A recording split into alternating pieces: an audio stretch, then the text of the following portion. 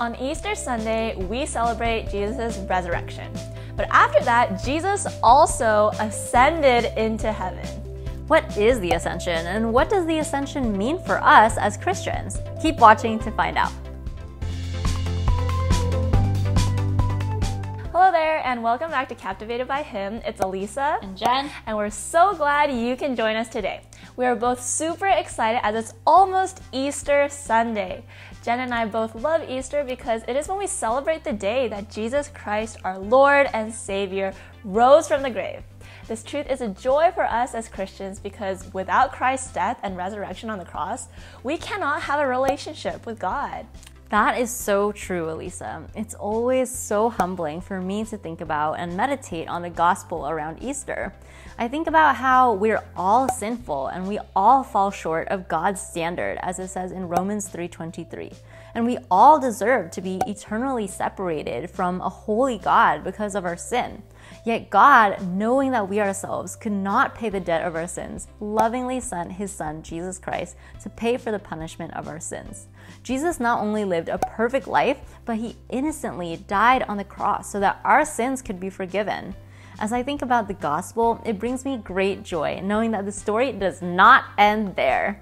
In 3 days, Christ resurrected from the grave, proving that his sacrifice and death on the cross were sufficient to fully pay the punishment of the sins of the world. Yes, Jesus resurrected in triumphant victory over sin and death.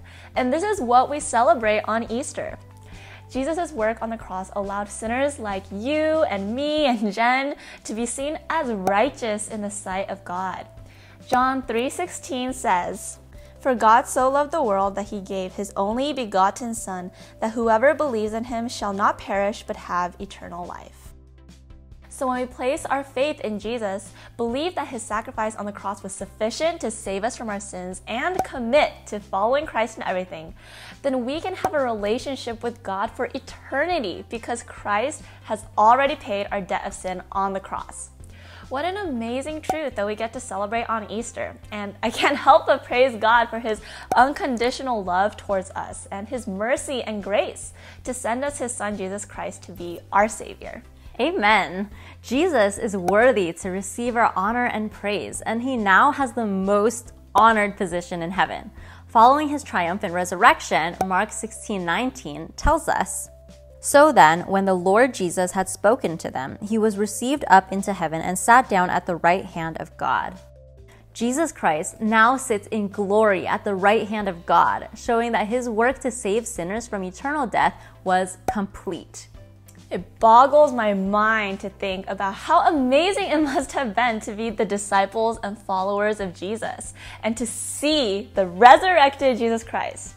Not only that, but it amazes me to imagine what it must have been like to see Christ being received up into heaven. When the Bible talks about Christ being received up into heaven in Mark 16:19, it's talking about Christ's ascension. In the original Greek language that the Gospel of Mark was written in, the word for he was received means to be taken up. So at his ascension, Christ was literally taken up into heaven.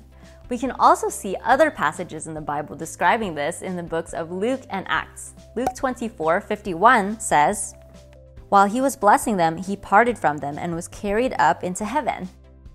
And Acts 1:9-11 says, "And after he had said these things, he was lifted up while they were looking on, and a cloud received him out of their sight.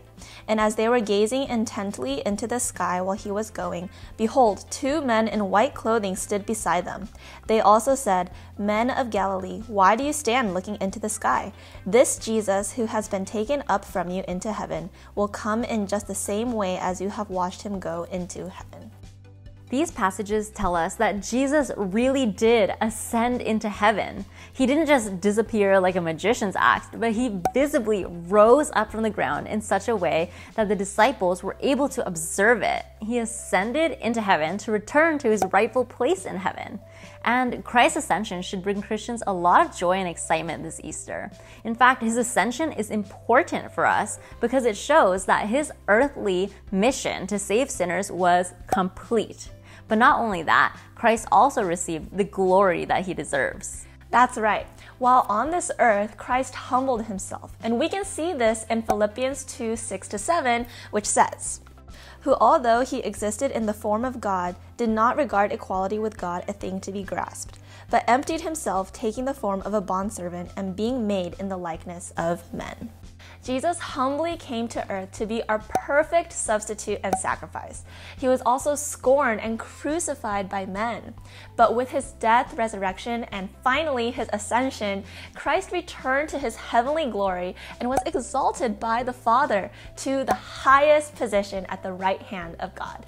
Christ is also now interceding on the behalf of Christians like you and me.